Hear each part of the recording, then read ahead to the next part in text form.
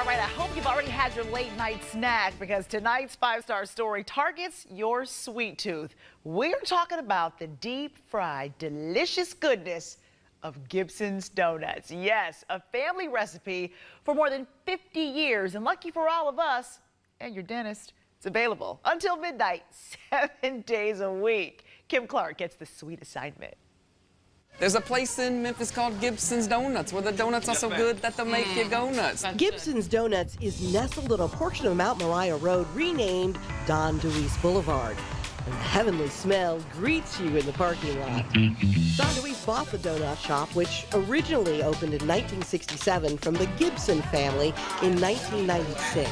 And we have made it what it is, which is now the largest one owner, one location donut shop in the United States of America. Gibson's runs on donuts and traditions, no franchisees, and according to Don and his general manager's son, Britton, keep it in the family.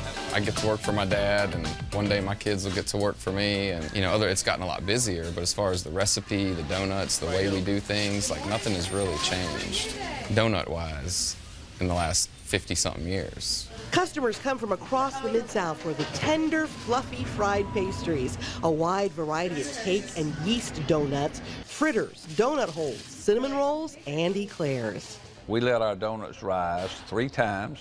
Although the original equipment in the kitchen requires occasional welding and repairs, Don says it's a tradition that makes Gibson's unique and claims it can't be found anywhere else within a 1,000-mile radius. And one of the keys, Kim, is we have an old antique glazer that's 50 years old.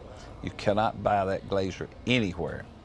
And we glaze a very light glaze, and we glaze it both sides so it keeps the moisture in the donut. Britton also gives credit to the bakers in the kitchen who go old school with each delectable morsel. Most donuts you eat now aren't touched by a human hand until it gets put in a box. The machines make them and they go down conveyor belts under waterfalls of frosting, and you just can't make food. Machines can't make food the way people can. So I guess the best tradition that we have, that we've kept alive, is that we do everything from hand by scratch. We put love into it. One tradition at Gibson's that has changed, the shop is no longer open to customers 24 hours a day. We had a little incident that happened in here, and our cooks were a little scared to work in here from midnight. So we now close at midnight, and we open back up at 5 o'clock in the morning because nothing good happens after midnight. But to keep up with demand, when the doors are closed to customers, the kitchen staff is usually hard at work. Because we sell that much. It's that commitment to customer service Don and his team take the most pride in. All right, first time, here you go, girl. It's fun when you come in. If we see a first timer, we throw a donut in the air. I don't care if they live in Germantown, Fraser, Mississippi, wherever. We treat everybody that comes in that door the same. We don't care if they're Republican, Democrat. No politics talked in here.